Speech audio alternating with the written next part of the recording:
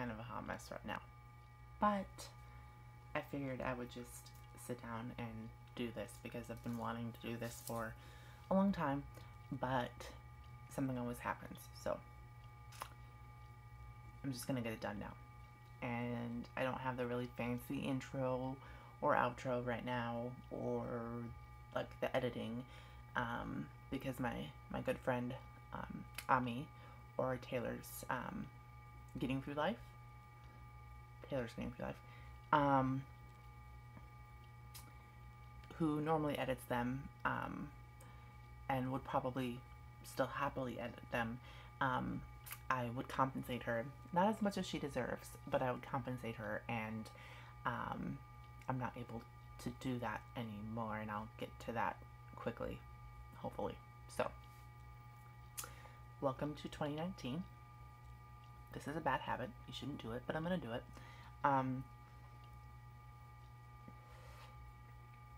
So,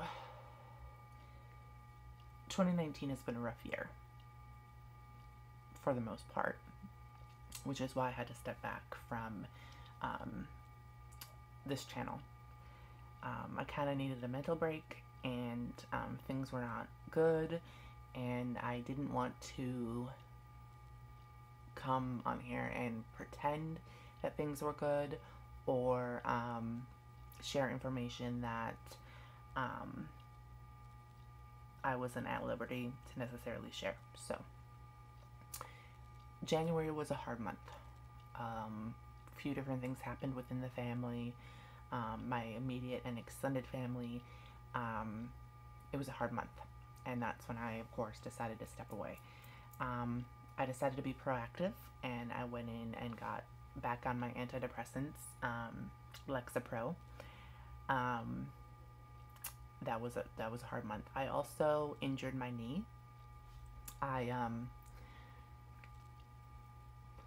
hyperextended it going down some stairs, and then a few days later I fell on some ice, and so I was dealing with quite a bit of pain from that.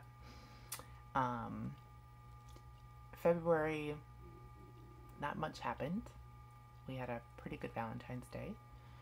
March, Joseph turned 40.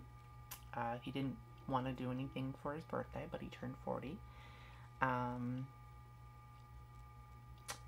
April, not much happened, I don't think. We got out of school. Actually, we got out of school at the beginning of May. So yeah, nothing really happened in April. May, which brings us to May. As far as school goes, I didn't do very well this term. I made the president's list fall term, and this term, spring term, with everything that had happened, and my mental health, after spring break. I was doing great up until spring break. I had A's in my classes, and then after spring break, I just couldn't motivate myself, and I didn't have the self-discipline for the online courses to continue to go back. So I haven't looked at my final grades because I'm afraid to, but I don't imagine that I did. I definitely didn't make president's list and dean's list and probably honor roll, and I will likely have to repeat those classes, and I'm disappointed in myself for that, but there's no excuses. In February, I lost my job. We lost Joseph's grandma in October, and I missed some time from that, and then I missed some time in January, and it ended up being too much time missed, and they let me go.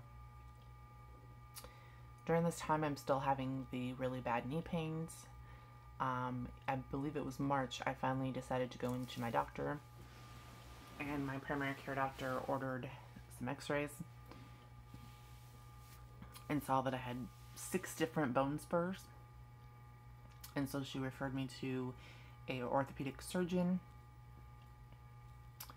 who did an MRI and saw that on top of the bone spurs, I also have cartilage loss and arthritis, and this is in my left knee. And so typically they have you, there's some different surgery options for that, but I have knock knees, which is the opposite of being bow-legged, and he just didn't feel like he was experienced enough to do a surgery regarding knock knees. And the typical surgery for cartilage loss and bone spurs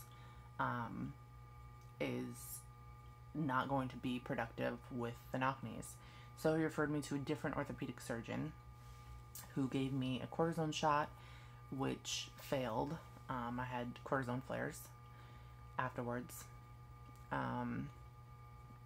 I can get another one, I think, in July, so we're going to try it again and see. But in the meantime, they have me going to physical therapy, and then I was prescribed a anti-inflammatory that typically if you have like rheumatoid arthritis, you would be on, and it's an NSAID, which I'm not supposed to take due to my kidney disorder and the gastric sleeve surgery.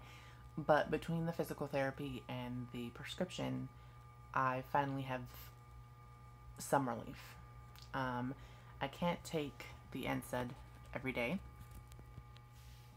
because I get kidney pain.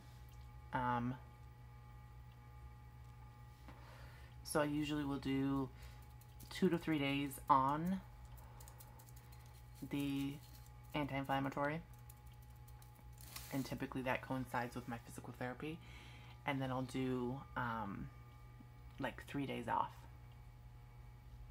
2 to 3 days off. So I have some relief with that, which is nice. I can actually kind of do stuff again. I was waking up with it being really swollen, and it wasn't able to clean my house or do laundry. Our washer and dryers in the basement without incredible amounts of pain. So relief is good. My sister-in-law moved in and is working, and as of today, excuse me, our youngest stepson came back from Oregon. So things are good. Things are looking up. Things are slowly getting better. Joseph and I are starting to house hunt. We have to go into our bank to see what we qualify for, if we qualify for anything.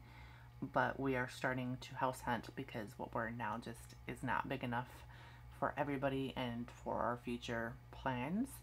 So that's fun and exciting.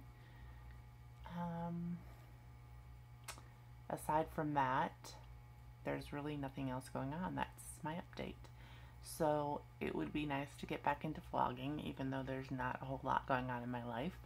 There really wasn't a lot going on before either, but especially now, there isn't a whole lot going on. We both are off of school for this summer, and so we'll go back fall term again. I think that starts in August. So yeah, that's about it. Just wanted to come and update everybody. Sorry for the abrupt stopping of the vlogs without any explanation. I have been well for the most part. Medication helps. My social media, my Twitter and Instagram, I've still been active on. Just kind of had to step away from YouTube for a bit. So anyways, hope you're all doing well. Bye guys.